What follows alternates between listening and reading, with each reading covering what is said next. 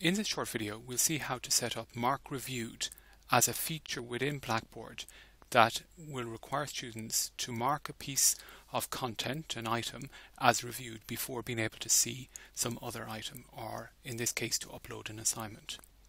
I'm here in the Blackboard example course in the assessment section in a folder called Assignment. There are three elements: an assignment brief where the students can download a PDF document for the brief, a assignment instructions about the assignment, including information around the plagiarism declaration, but this could be a checklist, or it could be an activity, a video that students need to mark it as reviewed before being able to continue to do something else. So I'm going to turn editing on, and with editing on we're going to do two things. We're going to first set up that the piece of item here, the accept the plagiarism declaration, is going to be set up so that you have the review status enabled. So clicking on that, we're going to enable the review status, and if we change back to the editing off mode, we'll see what a student will see. This button appears and the students can then click this to mark that they've reviewed and read this material. The second part is to make the assignment upload possibility here, in this assignment here, to make this conditional so students cannot view this until they've marked this as reviewed. So we do that by setting up what's called an adaptive release rule. An adaptive release is very powerful. In this case, we're going to scroll down and you can see that there's a number of different criteria that we can have in terms of adaptive release, and we're going to look at the review status.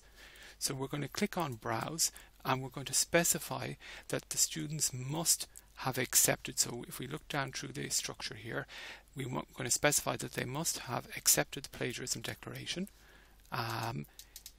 So if we can see this here, and that once they've hit marked review, that they can then see the review, they'll be able to then see this item. So hitting submit and click OK, we now have it set up that this is based upon adaptive release. Turning editing on shows us that what a student would see, they'd see the assignment brief, they'll see this declaration. Once they mark it as reviewed, the assignment will appear.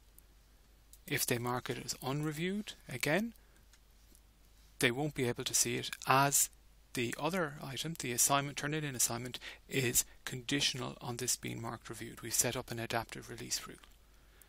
If we want to change that and remove the adaptive release rule, we just go back and we go down to the assignment, go back to adaptive release, and we can modify the rule or remove the rule. In this case, we're going to clear the rule, click submit, and now this has no adaptive release, or shouldn't do, so let's just double check it here.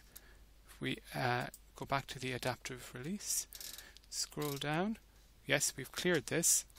So if we go back to editing off, we'll see again what students see. So although they can mark this reviewed or not, the assignment no longer is linked back to the marking reviewed of this item or not. Okay, that's it in a nutshell.